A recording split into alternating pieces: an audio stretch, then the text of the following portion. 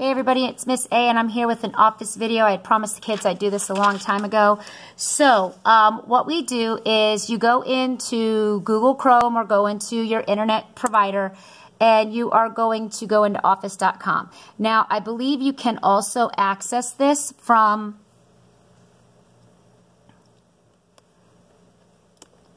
your Clever Student Connections. So I'm going into Office, as soon as it pulls up. All right, I'm going to sign in. Now, obviously, if it's at your home, you'll have already signed it in. I'm going to put my information here.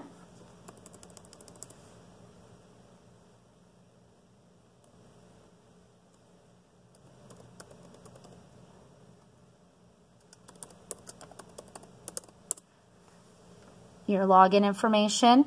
So the first thing I want to show you is how to upload a photo so that we can figure out who you are. I have a couple students that have same names.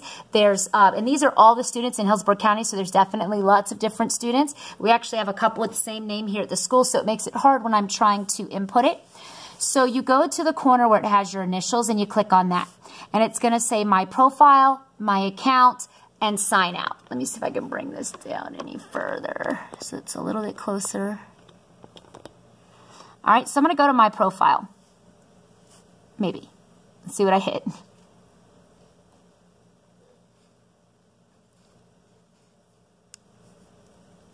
All right, so here I am in my profile, and I could change my cover letter, my cover photo, which is here. They have different types that you can pick. Those are there. This is where you add your profile picture. So you just click on the camera there, and if there is a camera option on whatever you're taking this on, you can do that. It says upload photo. So this is where it's saved on here, and I would just upload the photo, and I would save all and close. After I do that. Okay, yes, I know I didn't make any, cancel and go back because I didn't make any changes to mine. Mine always has the picture of the sunflower so that they can remember that. All right, so now I want to go into my OneDrive.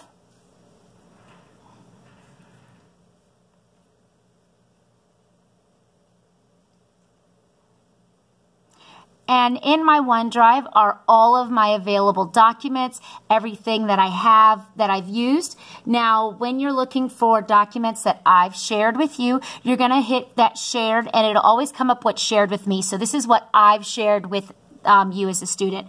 If you want to see things that you shared, you would click on Shared By Me.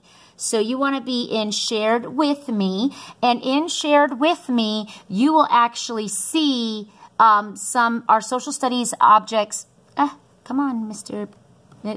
Not working with me today.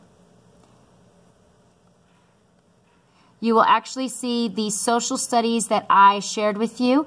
It's called Famous Floridians, and I shared, I'll just go into my folder here and pull it up so you can see what be in there. I'm going to go into my files. Famous Floridians. There we go, Famous Floridians. So I'm going to open up my Famous Floridians. Now mine's all in a folder. I shared individual pieces with you because I didn't share everything with you, but I did share, because this is a completely electronic project, I did share the lesson plan rubric. So the project is a lesson plan. Let me go ahead and pull up the rubric, and I'll quickly go over that. So we'll call this our kind of like our social studies and video for Office. So the rubric is in there. Everybody has access to it. I am going to give you a copy as well because you know it has to be signed by your parents. So the rubric goes over. It is a 3-2-1-0 scale.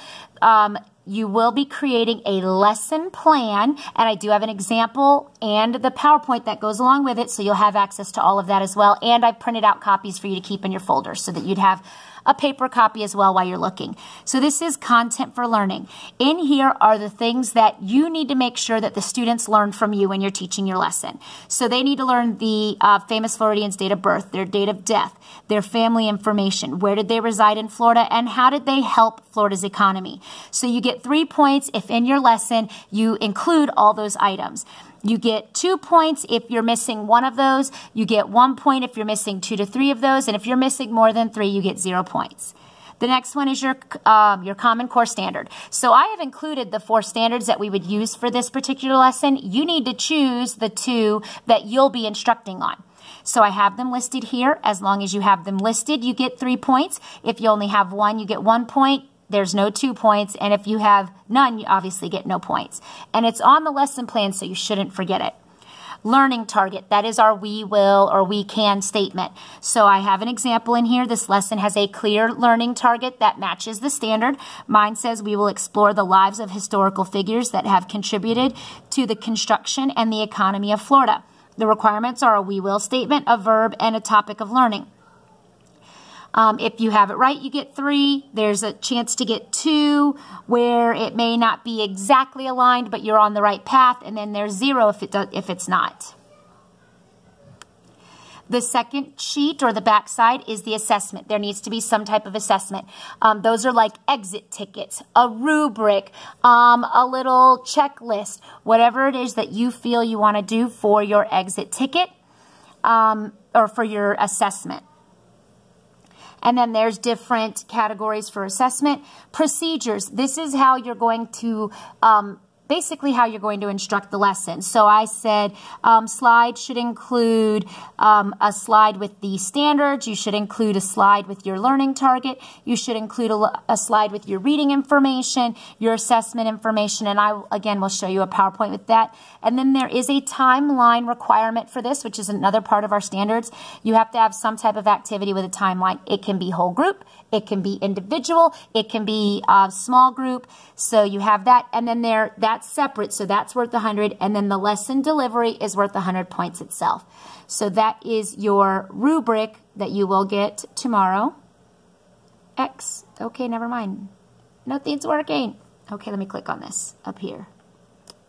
There we go. All right.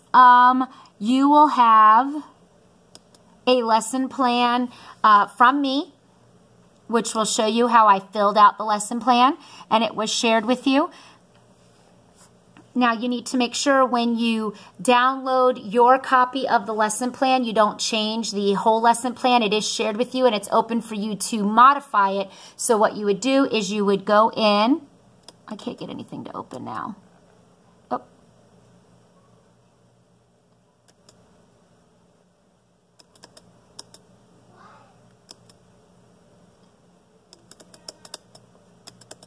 All right. I can't seem to get anything to open. Let me get out of here and go back in.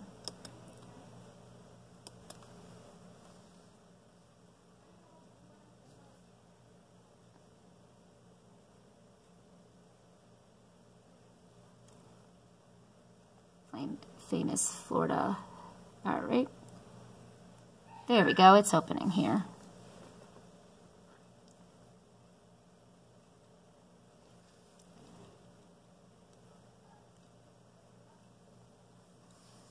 So I did, let's take a minute for it to come up. I did include a lesson plan that I filled out for my famous Floridian. I had Julia Tuttle.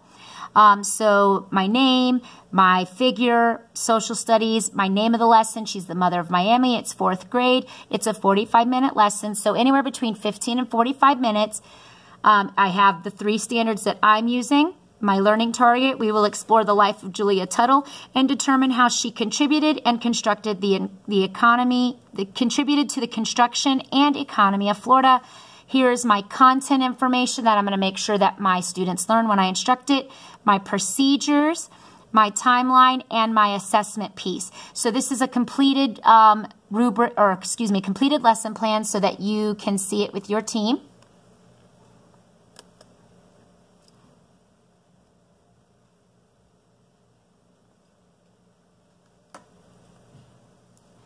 right? And then this is the blank lesson plan. So what you need to do when you are using this, you have to download a copy first. So I'm going to go into File. Let me let it stop thinking there.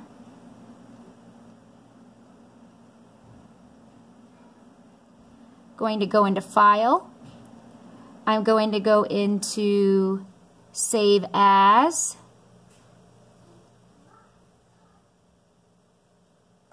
I want to save as, and now I'm going to change this to my last name, comma, first name, and then I'll put FFLP. So I know that it's mine, and it's my famous Floridians lesson plan. And I hit enter. And now that will be in my stuff. So I'm not modifying the one that I shared with you. I'm saving my own copy. And you see now it's my own copy, and I can do whatever I want on it.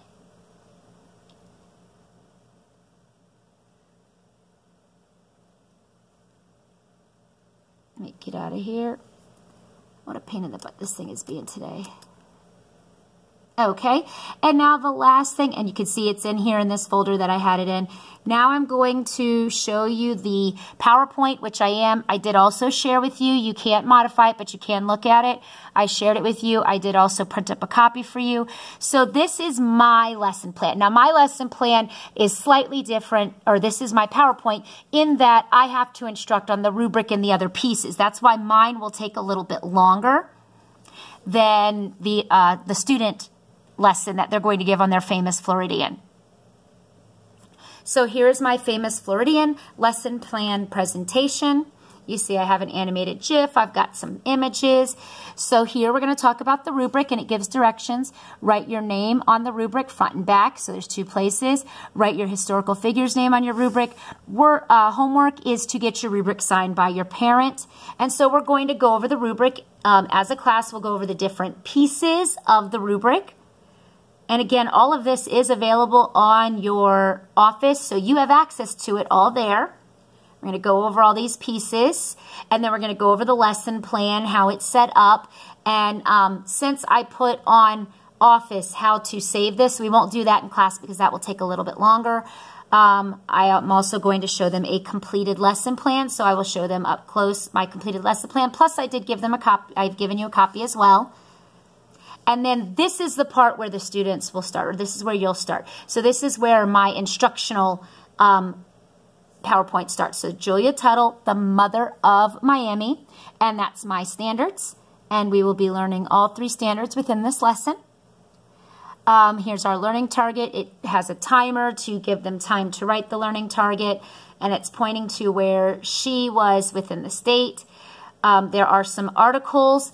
Now, the students will use their textbook, and they can find other information or other articles, but they'd have to get those approved with me, and I'll show them how to put those into the PowerPoint. So this article is 2 pages, and then I had one more article, which I couldn't find her date of death or her family in the first article, but it was really good about where she lived and how she did that. We've got group work, which goes over the content. So this is how I'll make sure the kids have learned the content, how I'll make sure you've learned it, with 5 minutes to work on that. We'll talk about what is a timeline. Definition of a timeline is a list of events in order when they happen, and I give an example of my life with timeline. And then I am doing a rubric of the timeline as my assessment piece. So there's a setup of a rubric and the events. The setup is the timeline events and dates are written on separate index cards. The cards are attached to the timeline cord. And the timeline has 5 events that are pertinent to the historical figures' contributions to Florida's history. So I probably wouldn't necessarily put her birth on there because that's not exactly, I mean, it can be related. If she isn't born, she wouldn't be able to do it. But there's probably a lot of other events within her life that are more pertinent to that. And then the timeline assignment talks about all of the pieces and the directions, and it has a timer to keep track. So that is their video for our social studies project. Thanks for watching, everybody.